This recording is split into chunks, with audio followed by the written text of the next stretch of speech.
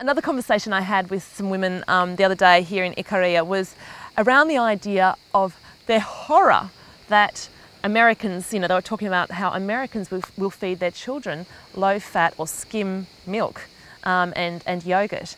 And I asked them why this was such an issue, and they said that it was because they don't know what people have done to the milk. They don't know what they've done to it to take the fat out and what they've done to put, to replace the fat. And they don't want to give their children that kind of food. Now, this is not based on some kind of holier than thou nutritional mantra. It's their gut instinct. And I think that's really, really telling.